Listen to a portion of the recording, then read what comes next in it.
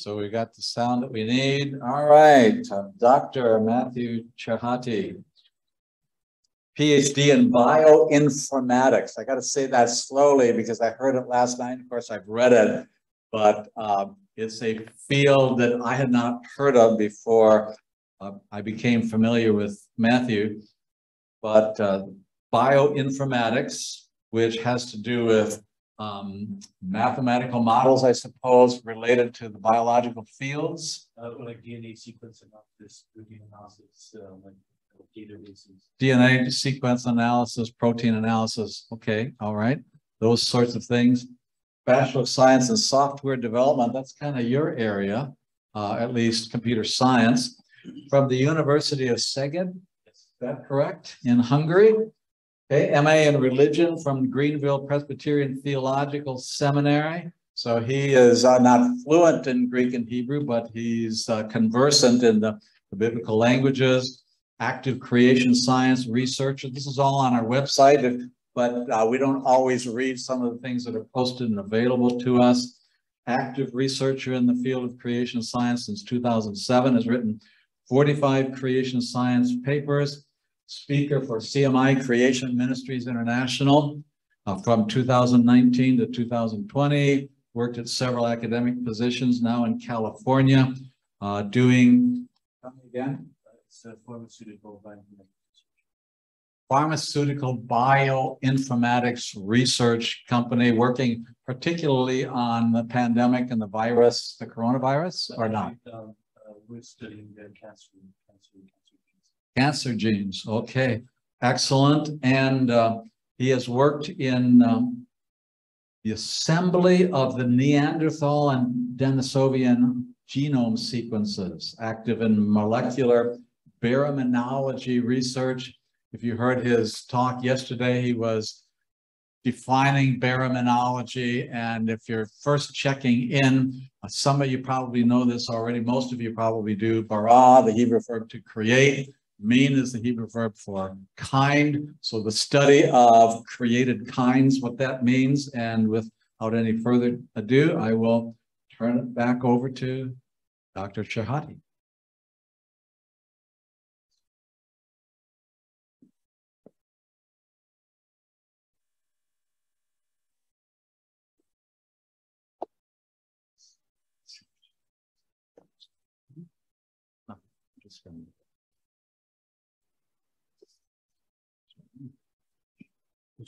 I apologize, folks. It's my fault. Things that's here. Let's go on. PowerPoint save to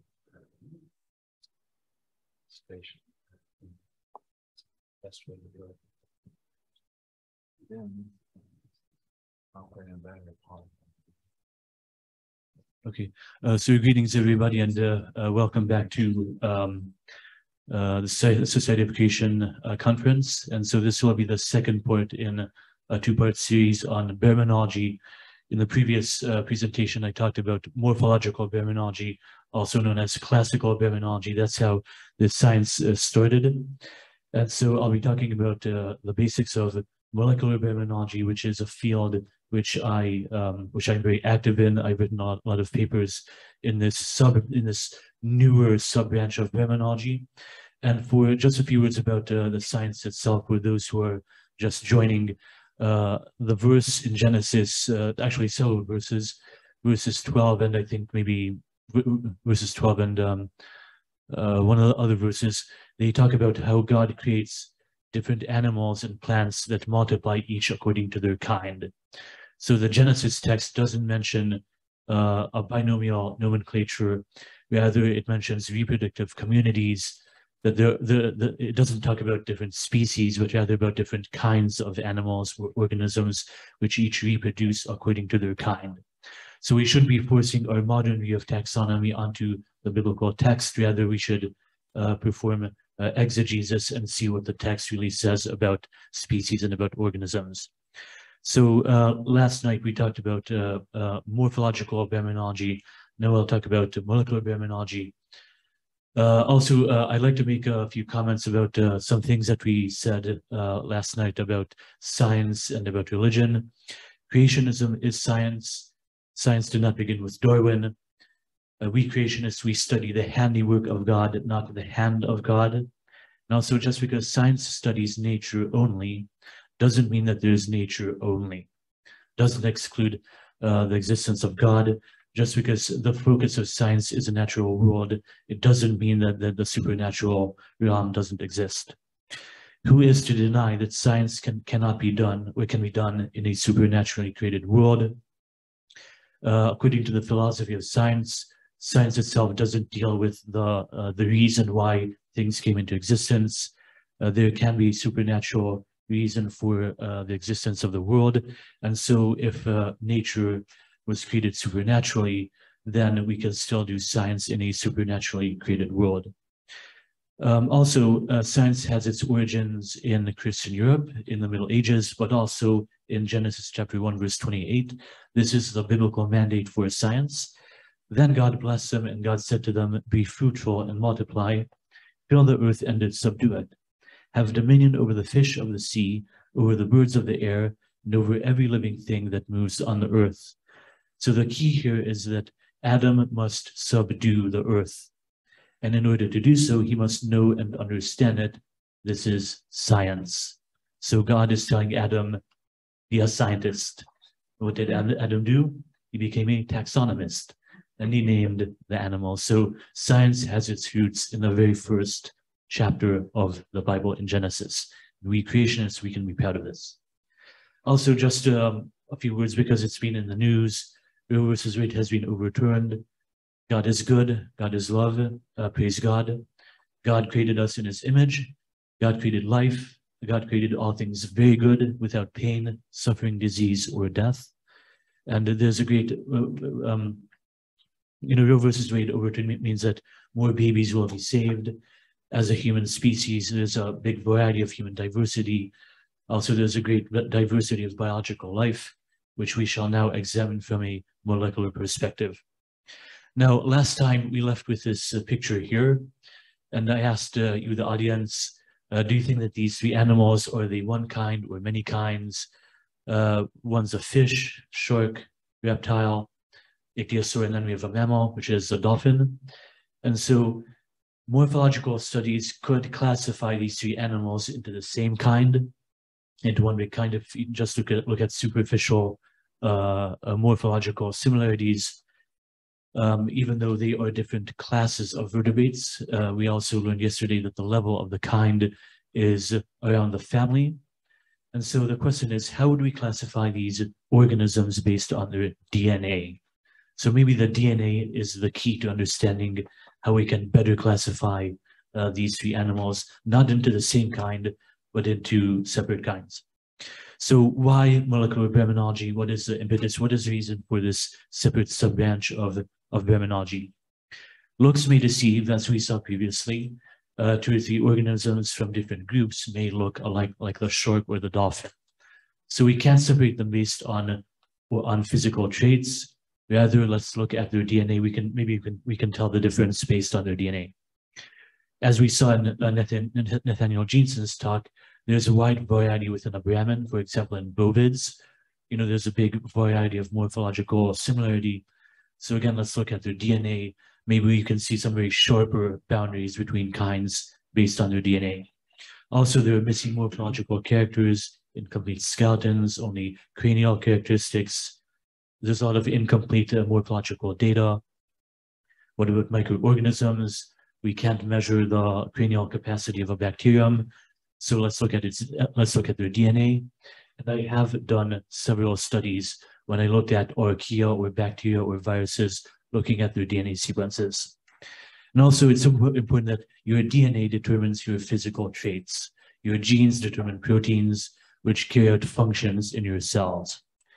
That is, the genotype defines the phenotype. The genotype being your genetic makeup, and your phenotype being your physical makeup. So our genes determine how we look, what we look like. So molecules before morphology is an important principle here in molecular baraminology. So what kind of data is out there that we can use for molecular baraminology studies? Now, bioinformatics is a very rapidly developing science, and that's an understatement. And I would highly encourage young Christian college students, if you're studying biology, get into bioinformatics. There's a huge ton of data out there. It's lying there, hasn't been analyzed yet. You can get your fingers really dirty in analyzing this ton of data. Billions of sequences in the public domain, all waiting to be analyzed by thousands of algorithms. The data is also accumulating faster than we can even analyze it. It's a big, huge field. As creationists, we have to harness bioinformatics. Scientists are sequencing larger quantities of DNA with increasing speed and decreasing cost. The Human Genome Project was $1 billion on the range of several billion dollars, but now you can get yourself sequenced for $1,000. That's how much the prices have dropped. This is really radical stuff. So as creation scientists, it's a question of how we should make use of this data, not whether we should make use of the data. We need to make use of the data or get left behind. We really have to get entrenched into bioinformatics. So just to show that this is a growth of GeneBank, which is a major bioinformatics database. Here's the year 2000. And so we have data for 2008. You can see the exponential growth. It's a literal explosion of data. We have to make use of the data. This is 2021 statistics. We have 215 million protein sequences. We have data for 115,000 organisms, lots of data out there. There's a number of genomes sequenced over time. And it's only for 2014. Again, we see this exponential curve. In 2022, there's even more genomes sequenced. I have to keep on stressing that there's a ton of data out there. We have to lay our hands on it. So now let's talk about terminology and methods. The goals and terminology of molecular baraminology are the same as morphological baraminology. And for those of you who are just listening now, a baramin is a kind. It's a biblical kind. It's the term that we're going to use all the time to define a group of organisms that can interbreed with one another, but which do not interbreed with other organisms. Like cats are one kind, dogs are one kind, horses. There's the human kind. These are all kinds. They intermix with one another, but they don't interbreed with other organisms. Molecular baraminology uses different data, different techniques, different technologies based on molecular biology. There's the gene content comparison, the whole genome sequence analysis. These are algorithms that I myself have developed.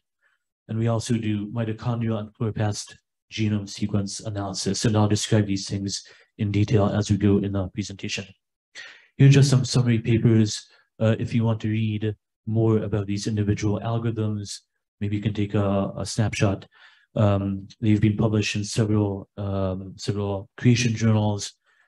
Also, at least I think a couple of these were stealth publications, which were published in secular journals. Thoroughly scientific.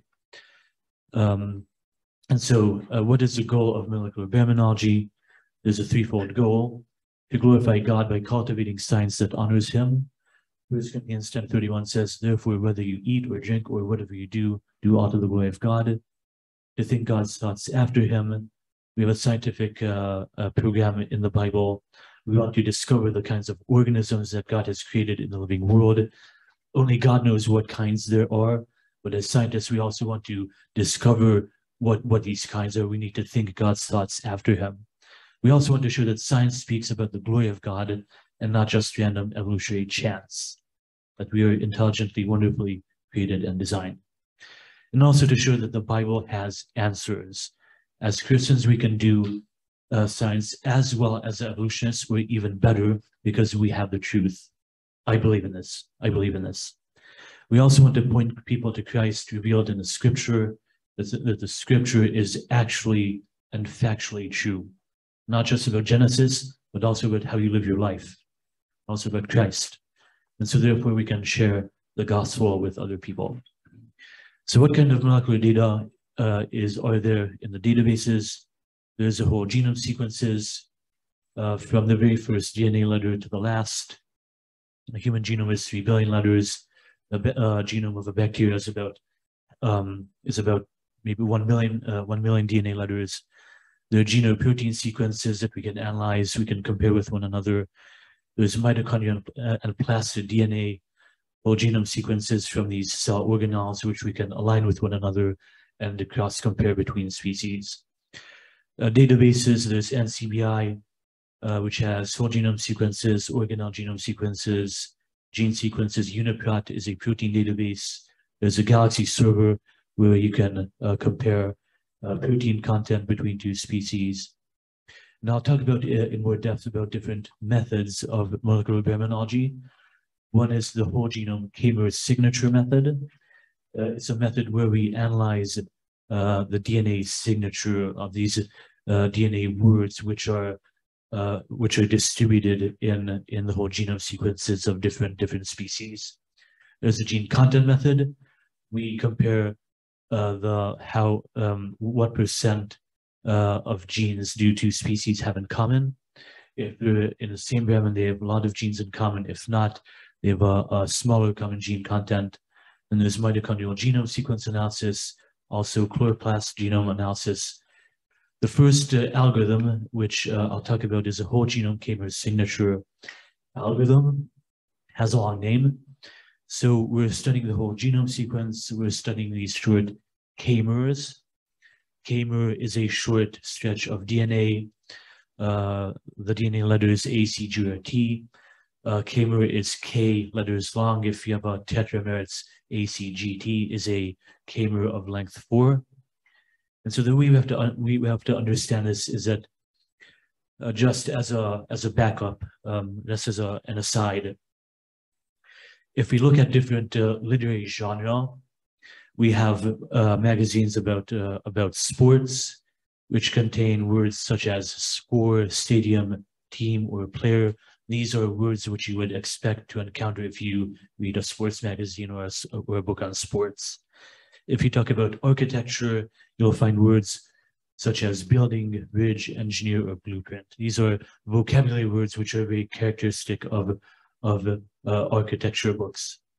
Genetics, we read about base pair, about genomes, chromosomes, and mutations. We don't really expect to read about scores, like soccer scores in a book about genetics. Neither do we expect to read about chromosomes in a book on architecture. So they're literary genres with a very specified professional vocabulary. Now, how does this translate to genetics and this K-mer signature algorithm? The thing is that during creation week, God created different kinds, each with its own created genome, also known as a baranome. Bereshit bara Elohim, vat shamayim vat aretz. There's the word Bereshit bara, which means he created. And so a created genome is a baranome. It's a special technical term that Danish creationist devised. And so a baranome, at the very starting time point of creation, it is pristine, it is unaffected by deleterious effects of mutations, it is pluripotent, it is uncommitted and undifferentiated by mutations. That is, through time, it can accumulate mutations in this genome, and then it can differentiate into the genomes of different species which make up that Brahmin. The genomes of species within a kind originate by mutational differentiation from the baranome, and here's a picture whereby we can understand this process much better. This is a wolf, which is the archibaramin of the dog kind. It is the first original species according to Baraminology, that all other dog species came from the wolf. And I think that even secular scientists admit that dogs form a monophyletic group, otherwise known as a Brahmin. And so the first species would be the wolf. Everybody started out from the wolf. And so then we have one branch leading to the coyote, has several mutations in these letters. Then we have the Saint Bernard with some more mutations in different positions. Another branch out to the golden retriever, different mutations in different portions of the genome. And so the whole idea is that the archaic dog genome differentiates into the genomes of other dog species in the dog kind.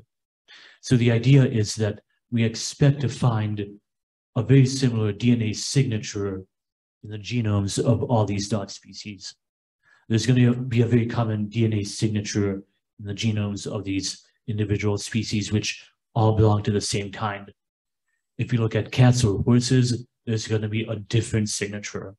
We can detect this using statistical methods. But so going on, we'll see that a DNA vocabulary word, a K-mer, is a short DNA segment. For example, here's CCGTGACG. It's 8 letters long. It's an octamer K-mer. And so we can look at the distribution of these octamers in the genomes of these species. These words can be regulatory motives, structural or repeat elements. And so just as I mentioned about architecture and about sports and about genetics, just as with literary genres, species from different kinds each have a different DNA vocabulary. They speak a different genetic language. From different kinds, their word content correlates very poorly from different kinds. But if you have species from the same kind, they have a large overlap in their DNA vocabulary. They speak the same genetic language, same very similar vocabulary. Their DNA word content will correlate very well. That's what we expect according to this model. And so indeed, again, this paper is a Cell publication published in a secular journal. And so what do we see here? This is a square matrix.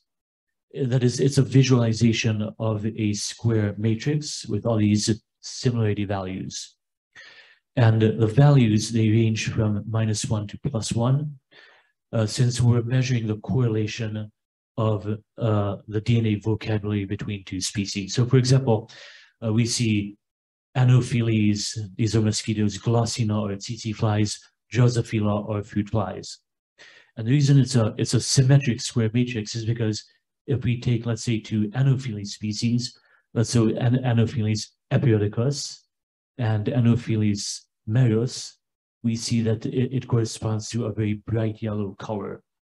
The bright yellow color, the brighter the color, means that it's closer to +1. And in statistics, +1 is a very good correlation. It means that these two Anopheles species, their DNA vocabulary correlates very well with one another. They speak the same genetic language. These two species, they correlate very well, whereas Drosophila ananaceae and let's say Anopheles maculatus is a dark orange. The darker the color means that it's less correlated. And so a Drosophila, a fruit fly, and a mosquito, their DNA vocabulary will correlate very poorly. And this is where you can differentiate between species of the same kind and different kinds. So here we find a block of Anopheles, Glossina, Drosophila. We see that each square is going to represent an individual kind. We see that species in this kind, their DNA vocabulary correlates very well with one another. We have this bright block, these bright colors here. Whereas if we compare species from different kinds, there's going to be a darker color and it'll be a very low correlation. So in this manner, we can detect individual kinds which are very, very disjunct, very, very, very separate from one another in a very statistically significant manner. And this was first published in a secular journal, a first study of its kind. I also studied bats. I mentioned bats yesterday, and somebody asked like how many bat kinds are there, and I studied bats based on this algorithm, also on mitochondrial studies, and so we found that there are 4 bat kinds. And of course, here color schemes may vary. So in this color scheme, the red blocks correspond to higher similarity values. I made these figures using RStudio, and there are these different parameters as to what kind of coloration scheme I can use. The color schemes vary, but when we look at these images, we have to look at like different, we have to look at these blocks here. we have to look at these blocks which correspond to different kinds. And so I also studied mammals, also another stealth publication. And so it's very interesting. In mammals, I studied mustelids, which are like weasels or otters or minks, these kinds of animals. Also compared them to bears and also cats or felids. And so the subject of this study was, I was comparing the red panda, because it's a really interesting question. How do we classify the red panda? Eilurus fulgens is its Latin name. And before the age of molecular studies, different taxonomists said it looks like a bear, it looks like maybe a cat, maybe a raccoon. They weren't really sure as to how to classify this very interesting animal. So with the onset of molecular baraminology, we can look at its whole genome K-mer signature, we can look at its DNA, and so we can find that this animal, it fits in with these other mustelid species. I would say that it looks very much like the American mink. It's Mustela americana. You can see that there is some sort of similarity, whitish head, red body color. And so according to this algorithm, this animal fits in with different mustelid species. I would say that Eilurus fulgens, the red panda, is a mustelid. It is not a bear.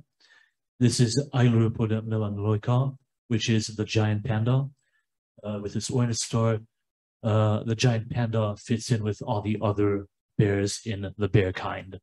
Some other taxonomists, they said it looks like a cat. I also studied cats.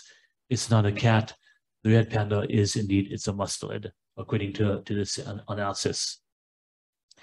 I also studied the whole genome K-mer signature of a lot of other animals.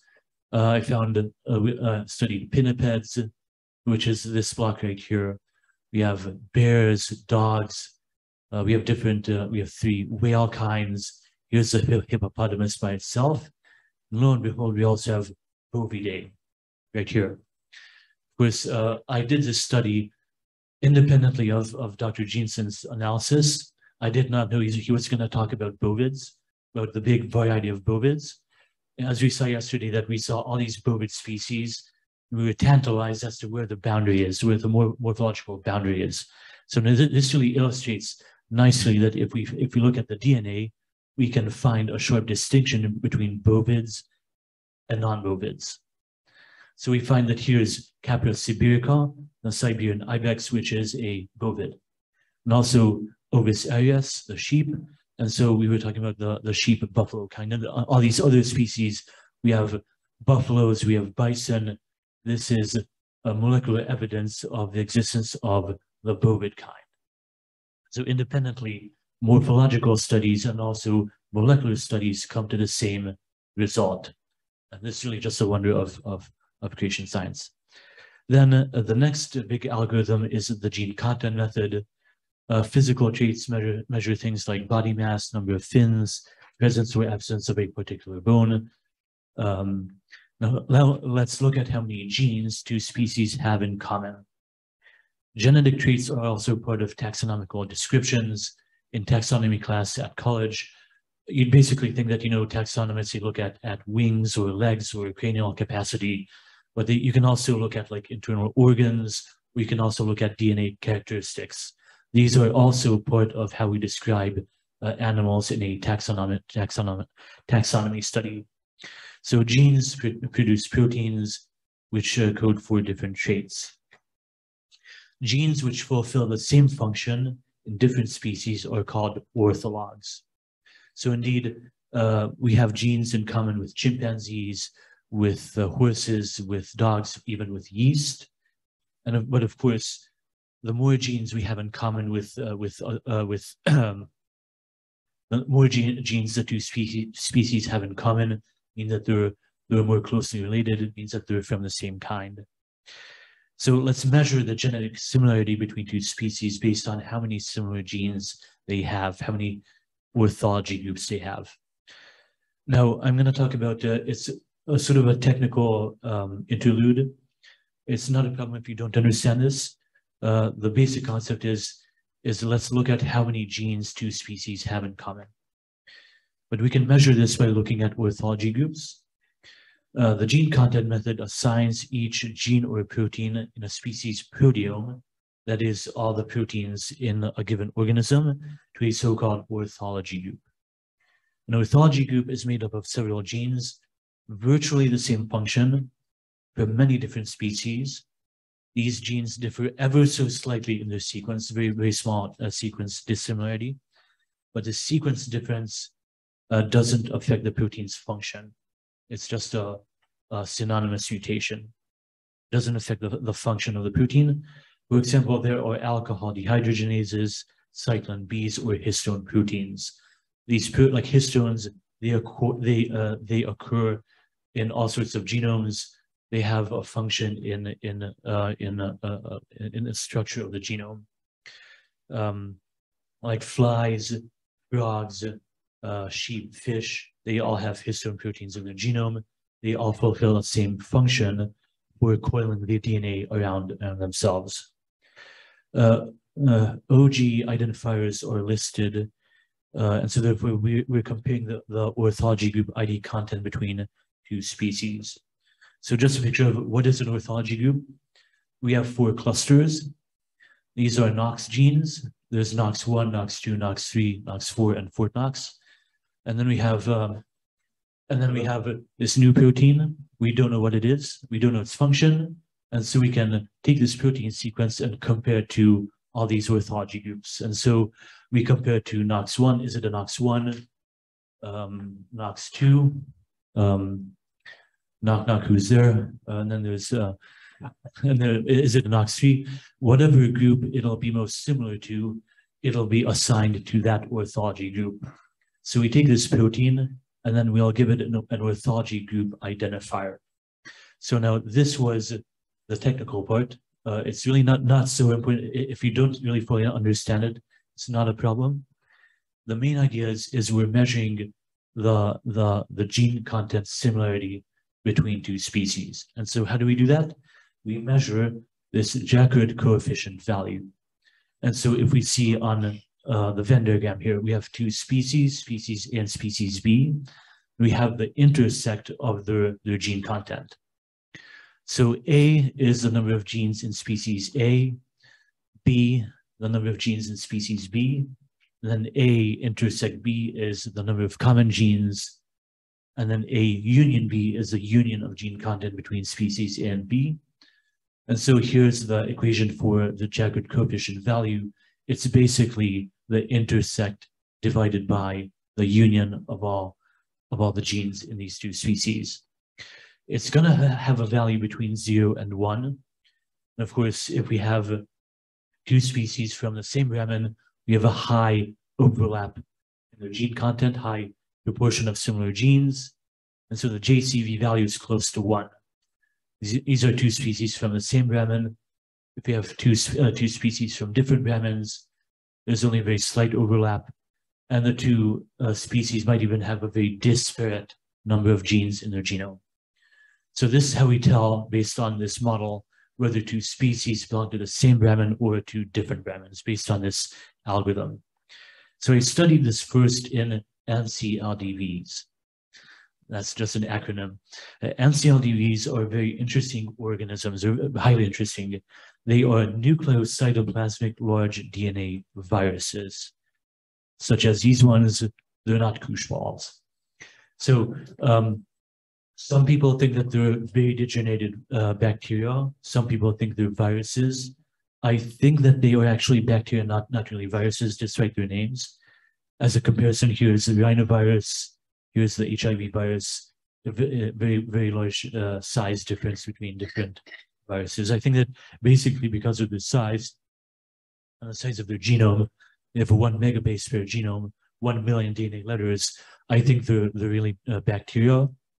HIV has a genome of 10,000 letters, if I'm not mistaken.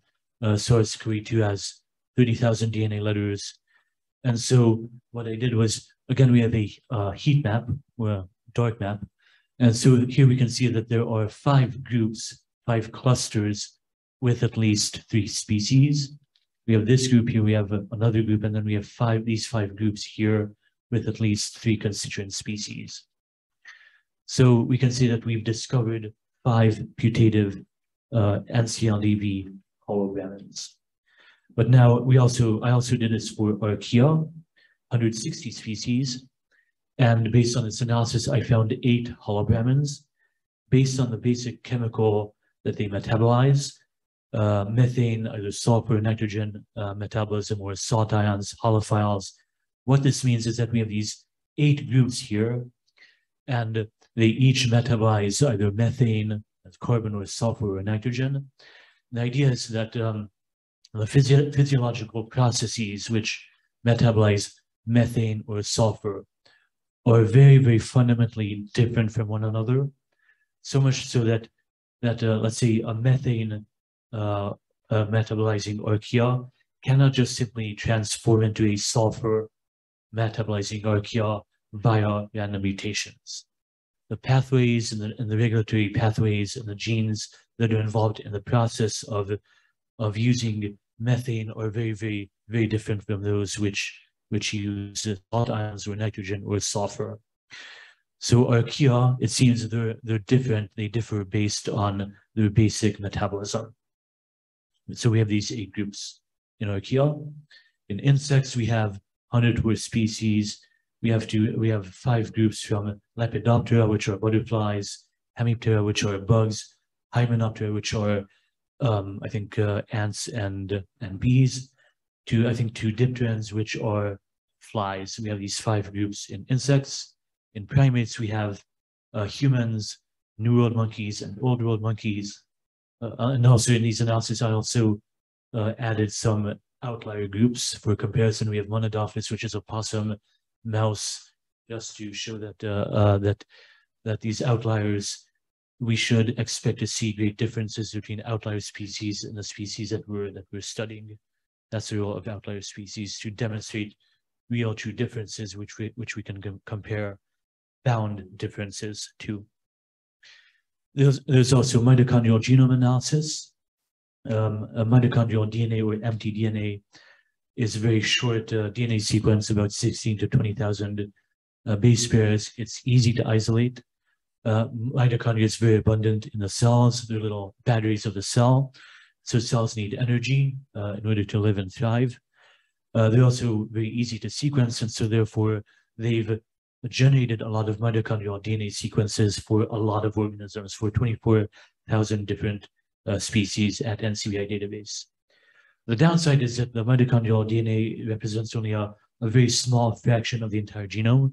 So you can draw some conclusions from mitochondrial analysis, but you can't really generalize to the whole entire genome. But it's still, easy and useful to analyze mitochondrial genomes. And so what we do is we take the mtDNA sequence from all the species in a study. We do a multiple alignment, and then from the multiple alignment, we can calculate the sequence similarity between any 2 given sequences / species. So for example, so again, this is the cell, and just as our body, we have different organs like hearts, livers, brains, etc. The cell has different organelles, like the nucleus, or like the Golgi apparatus, or the endoplasmic reticulum. There's a mitochondria, and in the mitochondria, you can see that there's the mitochondrial DNA. Here's a bigger picture showing that it's 16,000 base pairs long, with about 37 different genes in the mitochondrial genome. And so this here is a multiple alignment. These are for human individuals. And so as you can see that here's a sequence, and you can see that at certain positions, there are differences. There's T's and A's and G's, but there are also large swaths of sequence similarity. We have GTT, TAT, GTAG, which is pretty invariant in this mitochondrial study of primates. And so if we take 2 species, we can simply compare the DNA sequence and see how many positions they are similar at. And so we can calculate a mitochondrial DNA sequence similarity value. And so in primates, what I took all these sequences, about 30 different species. They found we have Homo, which is humankind. And we found Homo sapiens neanderthalensis. We found Homo sapiens altai, which is Denisovan. We found Homo heidelbergensis, which is a fossil human. Very interesting that they were able to isolate DNA from these fossils. Svante Pääbo, he studied Neanderthals, the Neanderthal genome. We actually took Svante Pääbo's DNA data. His group actually sequenced Neanderthal and Denisovan. They sequenced these two archaic humans. And our group at UNMC in Nebraska Medical Center, we assembled their DNA puzzle pieces into the whole genome sequence. That's what we did in our group. And so here we have also of Pan paniscus, we have the two chimpanzees, we have gorilla, separate group, we have Pongo, and then we have Hylobatus, then we have macaques, we have 6 different primate groups, we have lemurs as an outgroup. And so I think that they isolated this empty DNA from fossils. We can still tell that Homo heidelbergensis is human based on its high similarity with other humans based on its mitochondrial genome sequence.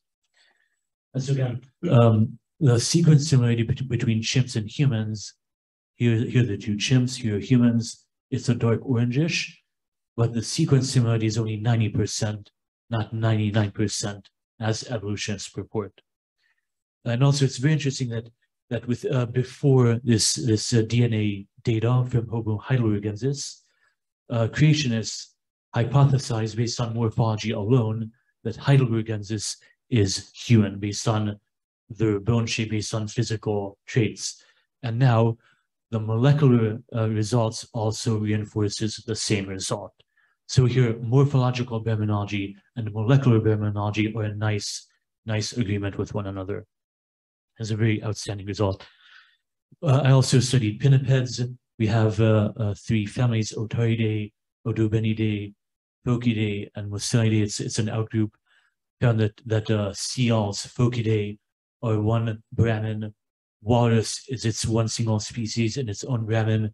And we have fur seals and sea lions in a 3rd pinniped Brahmin. So as I mentioned yesterday, pinnipeds are an apobrahmin. They do look similar to one another, but when we look at their DNA, we're able to discern 3 putative pinniped holobrahmins. We have the seals, walruses, and sea lions. These are the 3 groups based on this analysis. I also looked at cephalopods. We have several squid groups. We have Octopodidae, we have octopuses. Octopuses are a holobrahmin with a very highly characteristic morphology. I also found cuttlefish and also Nautilus and Argonaut. Here's Daniuria, it's a fish species as an outlier. And so I discovered these 7 putative holobrahmins amongst cephalopods. Yes. Can you define holobrahmin again? So holobrahmin, a holobrahmin, there's the word holos and brahmin. Yeah. It means the whole Brahmin. A holobrahmin is the complete exhaustive list of species in a created kind. It's like the full list, the full roster of all the species that exist in a holobrahmin. It's the whole Brahmin. It's a holobrahmin. Yeah. Thank you. Okay, you're welcome. So these color bars, they each represent an individual holobrahmin. Now, of course,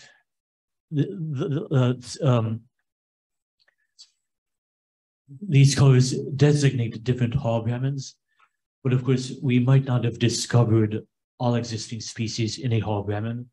It's just that with molecular methods, we have to delineate and separate holobrahmins from one another.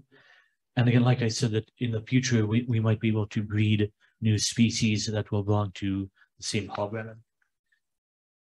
Now, another study that I did, my most recent publication or study, is the molecular Brahminic placement of Homo heidelbergensis. We saw results that it is human. Homo heidelbergensis has been classified as an archaic human according to morphology studies, has erectine jaws, teeth, body size, and locomotion, meaning that it shares traits with Homo erectus fossils. Homo erectus are also humans. has a cranial capacity, the cowboy 1 fossil of 1,325 cubic centimeters, which is in the lower range of modern humans, but also very interestingly that besides mitochondrial DNA, it also has nuclear DNA as well. Neanderthals, they isolated nuclear DNA for Neanderthal. They also found a small amount of nuclear DNA for Homo heidelbergensis as well.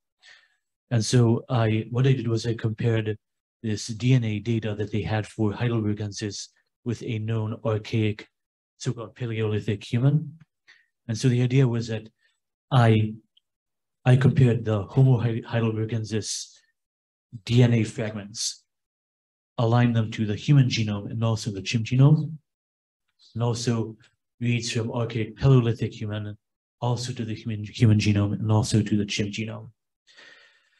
And so I calculated a variant density ratio, and it's a bit technical, so it's not a problem if you don't understand, but basically if the more substitutions there are between two sequences, the larger the genetic difference, meaning two different Brahmins.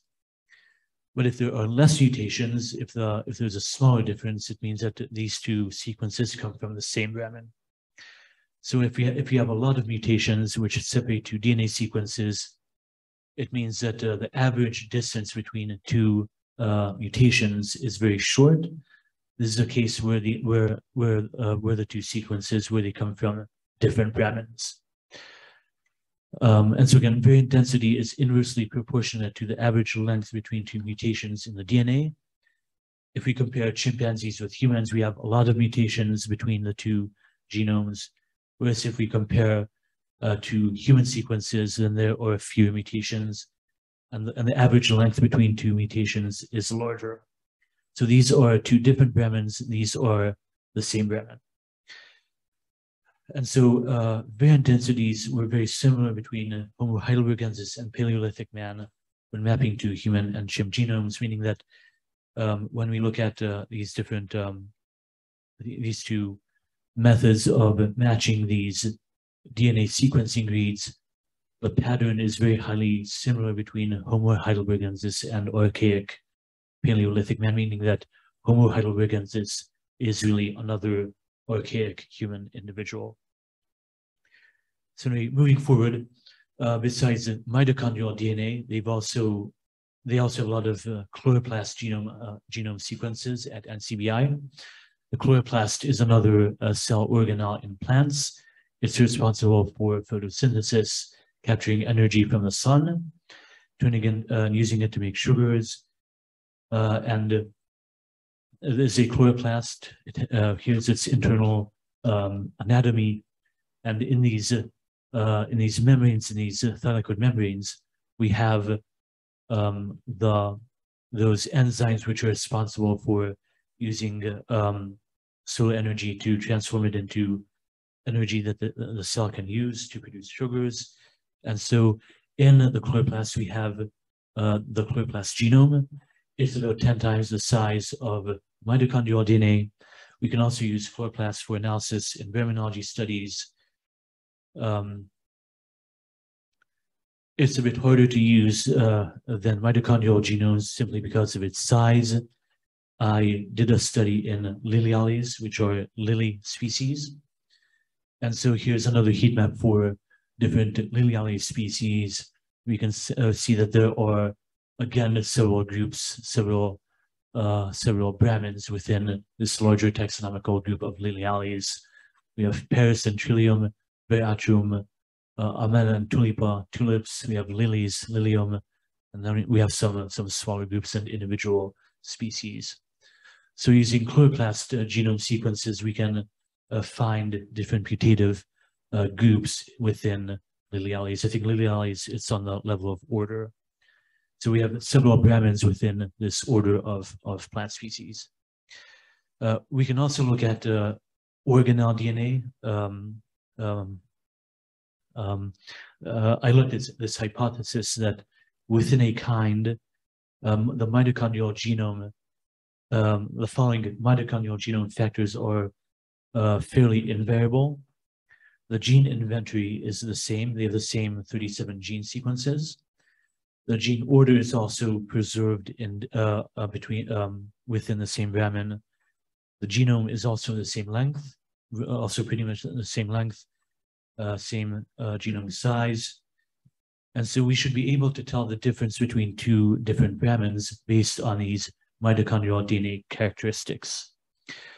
So on this figure here, what we can see is that each one of these bars, they represent one species.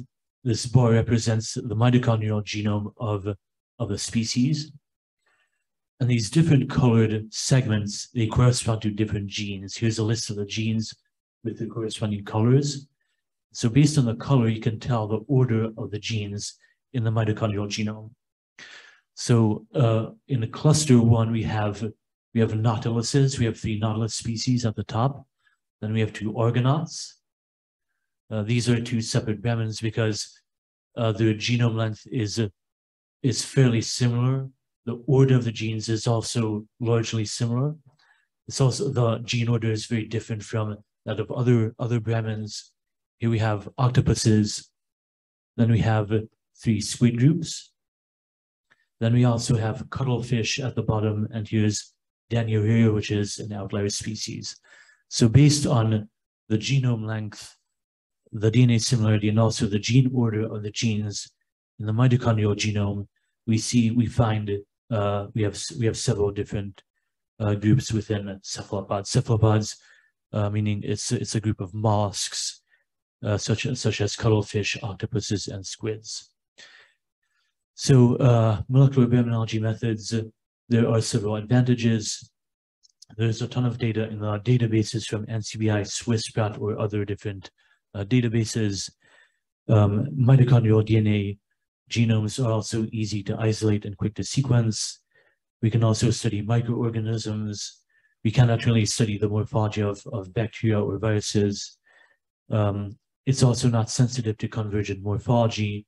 If we remember the shark, the ichthyosaur, and also the dolphin, we can tell that these 3 species, they belong to different kinds. There are some disadvantages to these methods. If we have missing hypothetical or low quality proteins, there's also missing molecular baraminology is also plagued by missing data. Genomes might also suffer from low coverage if they're not sequenced well enough. There might be missing or ambiguous sequences, missing DNA letters. And also the mitochondrial DNA sequence is only a very short sequence. It's not as representative as the whole genome sequence. And then what is the future of molecular baraminology? Since we have lots and lots of data in the databases, we can, more and more species studies can be made possible. We can do all sorts of baraminology studies with this ton of data that we have. Until now, only 1 or 2 chloroplast genome analyses have been done. And there have been a lot of mitochondrial studies, but we can also examine chloroplast genomes, and we can study plant molecular baraminology. The gene content method has to be fine-tuned. We can do some fine-tuning here, parameterizing the different protein comparison algorithms, what counts as a protein ortholog.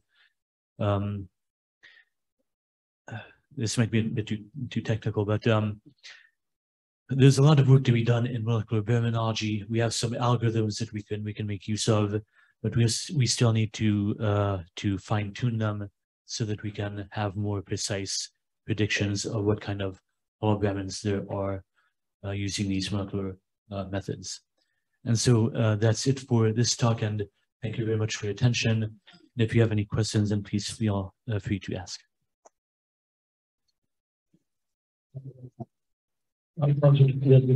This was, I feel, much more technical than the previous talk, but I just want really to illustrate that as creation scientists, we can do really high-level technical science, which can match the level of evolutionary biologists. And as you can see, that a couple of these studies were actually published first in secular papers, and then a subsequent creation paper was written about the same subject.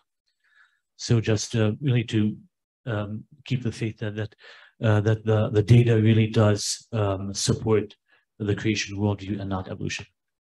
Matthew, let me begin with a question that was online, if I may. This question is there anything that shows that the coefficient, JCD, maybe we're talking about Jacquard's coefficient. Yeah.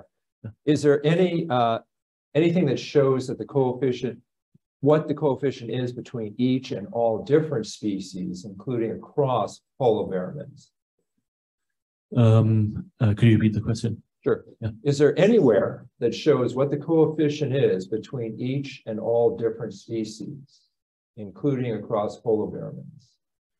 Okay. If I understand the question correctly, is there like a gold standard value which can separate species from into different or the same Brahmin, like a special cutoff? There is no such golden Jacquard coefficient value number. Rather, it's very specific to individual studies. So I admit that the method does have this kind of shortcoming that you know, if you take any two species from the databases, if you look at the gene content, and if you calculate a Jacquard coefficient value, you cannot really tell just generally if they're in the same Brahmin or different Brahmins.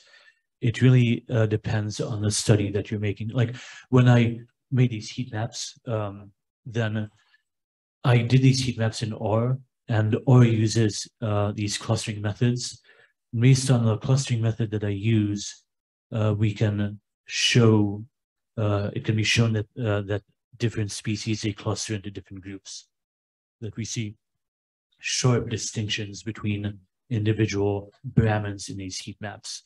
The way we detect the significance of these Brahmins is when we calculate a p-value.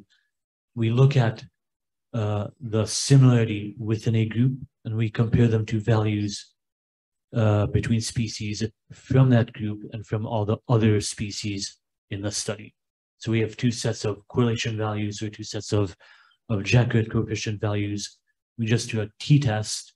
We can measure how statistically significantly different these two value sets are. And we can say that if it's below 5%, then we have a statistically significant Brahmin. Yeah. Okay. Yes. Where do evolutionists get this 99% similarities between humans? Between humans and chimp. Yes. Let me repeat the question so those online can hear it too. So the question is, how does the evolution model get to this 99% similarity in human and chimp genome? And then we see, and then the creationist is what, between 90? It's about 90%, others put it at 80%. And so when they sequenced the chimpanzee genome, like I said, that they assumed that humans and chimpanzees are related. So they were looking for like a very high match between chimpanzees and humans. And so they looked at those regions in which there was a high level of similarity. And so indeed, that's where you see this 98, 99% similarity. But if you look at the regions where where the bigger differences are, where there's no match between the human and the chimpanzee chromosome, that lowers the similarity value down to 90%. If you remember if we go back to the DNA heat map for humans, for primates, we see that here are the two chimpanzees, and we see they form one group, and here are humans. We can see that this darker orange color, it corresponds to similarity values of like 90%. So if we compare modern human and chimpanzees, the percent similarity is only 90.7% when we look at the mitochondrial DNA. In other words, it's starting out with a bias. Yes. It's sort of cherry picking the data. Okay. Yes, in the back. Yeah, and this maybe goes more back to yesterday, but when we define a baramin, right, whether that's molecularly or whether that's morphologically, right, we find lions and tigers are in the same baramin. I wasn't clear yesterday. Does that mean that God created only one, right? God didn't make lions and tigers on day 6. He made ligers that then became lions and tigers? Or was that just on the ark that there were ligers that became lions and tigers? Or how do I correspond this idea of Baraminology with what we see today. with what God made, or what do we say that God Yeah, made? that's The question is, how do we correspond Baraminology to what God actually made? How is this helping us find out what the original created kind was? right. So that's a very good question. And so as to what kind of cat species were there in the beginning during creation week, we don't exactly know. I think we can assume that their genomes were much more, complete. If we look at, let's say, sand cats, they're the smallest cat species in the world. They're sort of like at the end stage of cat speciation, sort of like poodles. Poodles are very small. They have immune diseases. Sand cats also have immune diseases, and so we only know about humans that there were 2 human individuals during creation week, Adam and Eve. It may be possible that there were 100 cats created on day 6, maybe 1,000, maybe 10,000. We know that the birds, that the seas, they swarmed with fish, and that multitudes of birds, they flew across the firmament of the heavens. So it may be that God created 1 million birds, or maybe 50,000 birds. We don't know the number. We don't know what kind of species there were originally. We can try to guess. And so, like I said, that the wolf may have been the archibrahmin of the dog kind. Also, when you look at pigeons, I think it's called the stone pigeon. Darwin himself writes that in the origin of species, that all pigeons, they come from the stone pigeon. And so it may be that there were more individuals in a Brahmin, and when there was the flood, God obviously he took 2 of each kind onto the ark, so that after the flood he would be able to help save the animal species through the flood by taking representatives of each kind. And so, like the flood, it's sort of like a second creation, and like Noah's like a second Adam, that just as species were differentiated after creation, so they also differentiated after the flood. As to whether they were the same, whether they looked exactly the same as in creation and also during the flood, we don't know. I think it's likely that they look different. Like for example, tigers and lions and like ligers and liligers and peligons. We see these species today. So I think that tigers and ligers, these cat species, they would be the end product of variation within the cat kind that we see today. But what kind of cat species were there earlier? We don't really know. We just have fossils. So just like Nathaniel Jensen said that we have lots of like 75% of species went extinct. There are all sorts of very, very interesting. There's a wide variety of also extinct organisms in the past. I'm sorry. Does that mean that you would say that there could be more than one Baraminology, right? Because maybe there were wolves and there were jackals on day 6, and those are within the same Baraminology, but he made 2 different. Well, whether they were wolves or jackals, I don't really know. Yeah, but possibly we don't know. We don't know exactly the thoughts of God that he had during creation week. Adam and Eve, we know for sure, 2 humans in the beginning, but yeah, I mean, again, if we look at the humankind, we shouldn't practice the arrogance of modernity that we define all of humanity based on modern humans alone. Like, because Homo erectus, Neanderthals, Denisovan and Homo heidelbergensis, these archaic humans, they're also humankind. So Noah could have looked different from us. Adam could have also looked different from us, like slightly different, but we could recognize that he was human. Can I Yes. repeat that question? Because it's a very, excuse me, it's a very insightful question and comment there. What's being asked is, was the original, were there just two, was there a mating pair originally created by God, and that is the ark Baramian type, or were there multiple within that? So that's a very good question. Yeah. Certainly we know that at that bottleneck, at that funnel of the ark, there were for most of them just two. So that would be the archetype of the modern things. Yeah. So the archetype, I think, very likely does not coincide with the created kind. There's no differences between the two. So Right. yes, you had a question. Or a biblical taxonomy, it seems that 1 Corinthians 15, verse 39 is really foundational. That's where it says all flesh is not the same flesh, but there is one kind of flesh of men, another flesh of beasts, another of fishes, and another of birds. And I have so many questions to ask you, but I gotta try to think of this one that, tries to connect up what you're saying with that. Yep. So to me, it was really striking that it does talk about flesh of fishes and another of birds, and they were both created on the same day. That's kind of interesting.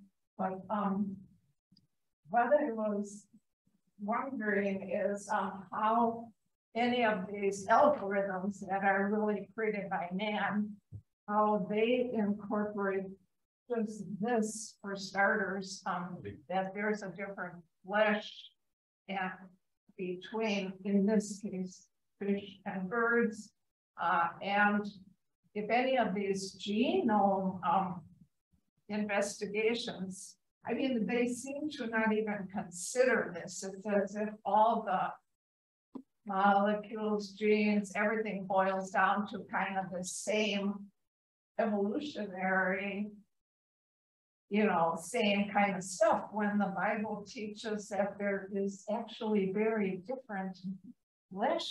And what does the Bible mean by flesh? Is it the molecular structure, the DNA, or what? The question is relating 1 Corinthians 15, different flesh, and how will Matthew respond to that with his studies?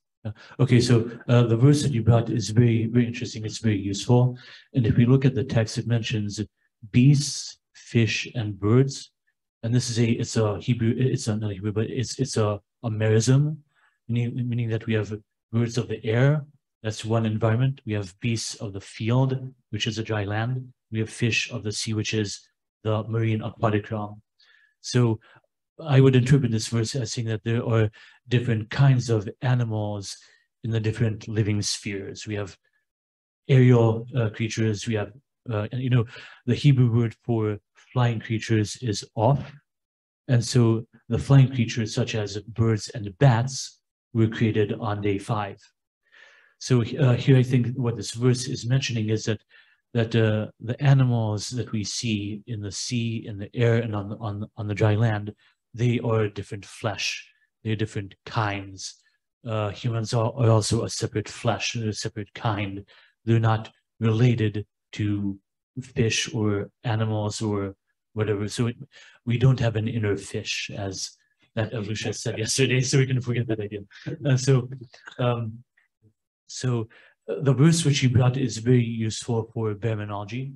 It just reinforces what Genesis 1 says, that these different groups, these different kinds, they reproduce each according to their kind. Like plants, there are herbs, there are trees, there are bushes. There are really different kinds of plant species which multiply within their own kind.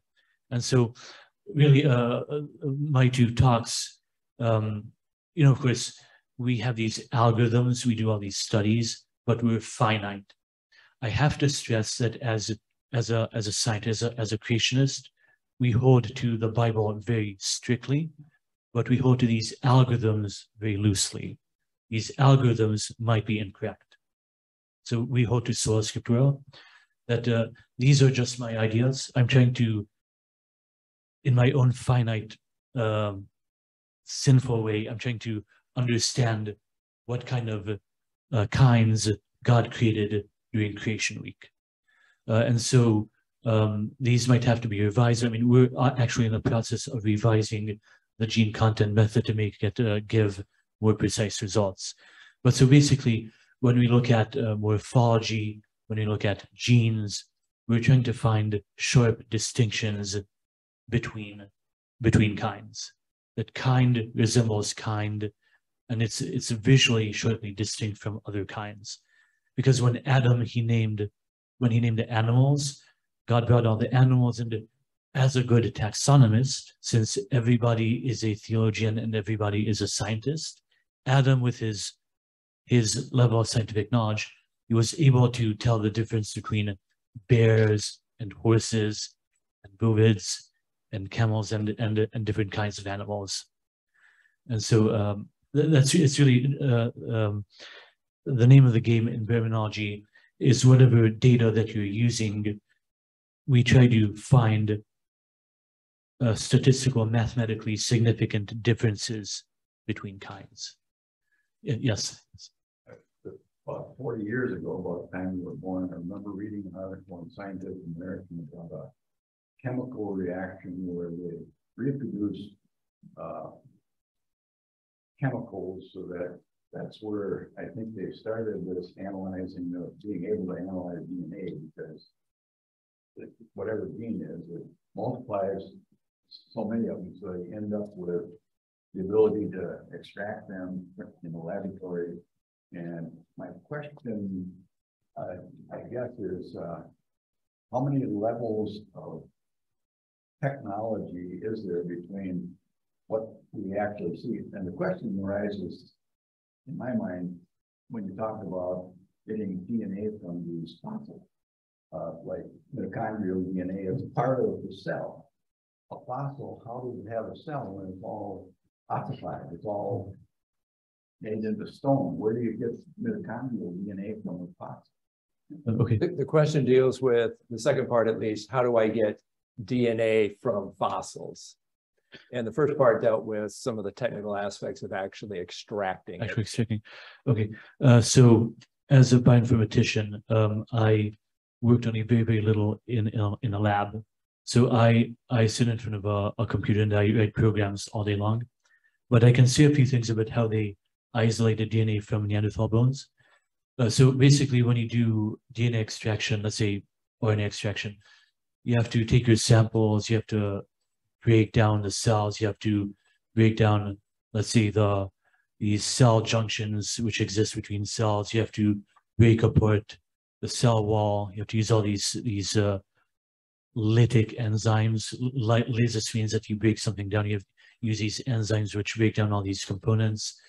Then you have to, I mean, they use all sorts of chemicals to like really break away the cell membrane, all the other cell organelles, and then break apart, let's say, the nuclear envelope, and then they can use all sorts of buffers to contain the DNA in a buffer-like solution. But as to Neanderthal, Svante Pääbo wrote a book on how he did this whole process. Now, first of all, it has to be very sterile conditions. So like when they're doing the isolation, they have to have like a hazmat suit.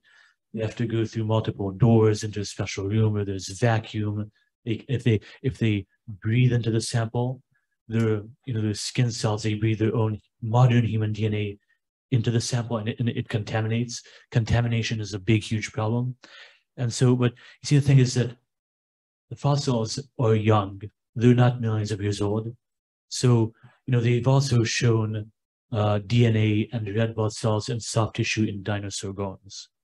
So organic tissues are quite common in dinosaur bones and in these archaic fossils.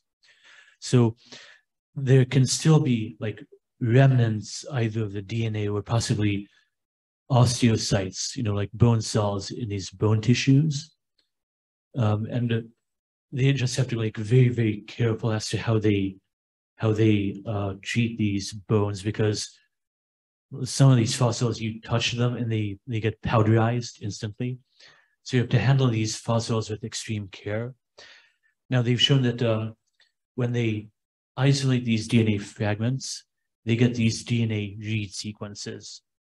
Now, generally, when I work with read sequences, these sequencing reads are about 150 or 200 or 300 base pairs long. But in archaic DNA, they may be 35 base pairs long or 50 maximum, like very fragmented, since they have been broken down ever since, the Ice Age. Whenever the Neanderthal died, there's been decomposition. It's out in the wild. And so these DNA fragments are very short, but still they're able to sequence these short DNA fragments. And then what our goal is that if we have these DNA fragments, these short pieces, or like jigsaw puzzles. Svante Pääbo's group, he sequenced these short DNA sequence reads, and what we did at the University of Nebraska is we actually assembled a jigsaw puzzle. They provided the puzzle pieces, we assembled the jigsaw puzzle. Basically, that's what we did. And basically, that's how they isolate DNA sequences from organic samples. But then again, I'm a programmer. I don't work in the lab, so this is what I can say.